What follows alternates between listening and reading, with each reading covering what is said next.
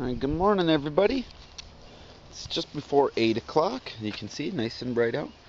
And the reason I'm outside is, well, we got a little update out here now. Hardening off has begun.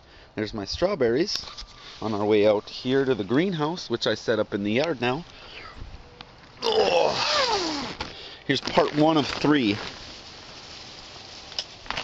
So here we are. I had the heater out last night. It was supposed to dip into the low 40s, so I didn't want a chance that there would be any spotty frost. So I put my heater in here. It stayed around 52 degrees. It says it's 57 right now because it's getting warmer because of the sun. Anyway, right over here, I got my CGN 21500s. And moving along, I got my gourd. I mean, look at these leaves. Not really a ton of growth. It's starting to throw out a bunch more leaves now, but it's pretty healthy. And my peas and my beans. The beans are looking a little deficient in chlorophyll. Hopefully they'll get more dark as we progress here. Anyway, red 7 pots here. My REBB Gusano, turtle claw or caterpillar, whatever you want to call them. And then these 2 small ones I picked up yesterday at a nursery. They're just labeled as regular habaneros.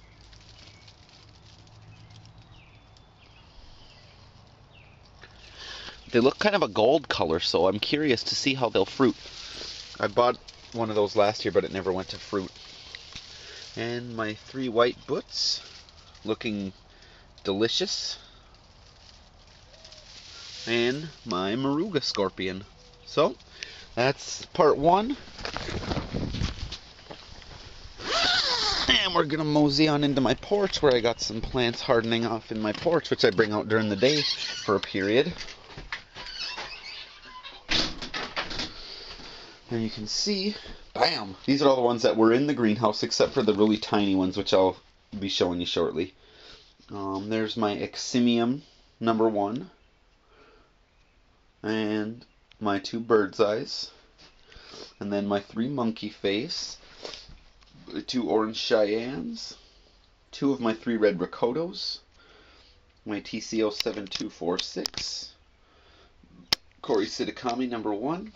And the 3 TOs are starting to perk up. My red pimientos, which are kind of sad, especially this one. This one's probably faring the best, but all 3 of those just got beat down by the basement. My pink Bertona tomato, my sun gold tomato, which pretty tall. It's approaching 3 feet long now. Or tall, I should say. And my purple cayenne. So, alright, I'm going to stop this one and we'll go upstairs. Alright, we're upstairs now. We'll start off with my by far healthiest plants. These are my peach butt jalokia. Ridiculous, as you can see with the vegetation. This one has 7 main branches off the main stem that I counted. There could be more. It's hard to, because it's so bushy of a plant. But this one has 9, so this might have a few more. Moving along, you got my Bikino irisemas. I'm hoping I get some good harvest off of these. They're pretty small peppers, so should throw out quite a bit of pottage. Doesn't have to invest as much energy into the pods as some of these bigger ones. So, and this one's still kind of small, but it's looking really healthy. It's not like it's a crappy plant, you know. Really pretty leaves, really symmetrical leaves I've noticed with these ones, more than any of the other chinense. White Vitalis, quite lush, lushy. Orange Manzano, CGN 22184s. They have kept this lighter color after all this time, so I'm going to say that I think that that's the way they're supposed to look. They don't look unhealthy. There's no yellowing, just a paler green than the others. Especially the chinense tend to have darker leaves. There's my red REBB Gusanos from Yes. Purple UFOs perking up again. They were underneath in that cage thing. I don't know how much I like the idea of putting my bigger plants in those cramped shelves. Purple UFOs. And my Chicoents, which are looking alright. They're pretty small. And then there's my Amazon orange. Peruvian purples are lushing up. I'm going to step on in here, get a better vantage point.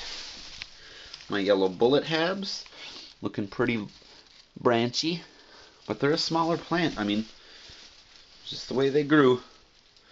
And up top here, we're bouncing back. There's my 3 Zavery plants. There's my Pero orange sweet pepper. Perking up a little bit now that it's out of the basement. No more basement. My yellow orange bird peppers. Leafing out nice since I pruned them. And my elephant's trunk also looking very healthy. Oh, it's a flower bud. Hey. Look at that. And there's another one up there too. And another one or 2. There's a few on there. Cool. Moving along, got my Tobago seasoning. My Cantina yellows, 2 and 3, which are pretty tall. I'd like to transplant them fairly soon. I don't get paid for another week, and then I'm going on vacation this the day I get paid. So it'll be, well, we won't have any break in the update videos since I'll be back on Sunday. Oh, there's one of those crane flies. Look at it. Can you see it? Right on the leaf there of my Pimenta Dinade. Here's my other Eximium. It's got a really thick stalk, considering how small it is. My Congo Orange, looking good. There's my Unknown from Dale Baker. This is another one, actually. This and my Bikino, more than any of my other Chinans, I've noticed are really super healthy and really symmetrical, glossy leaves. Moving along, Pimenta Dinade, infiltrated by the little bugger.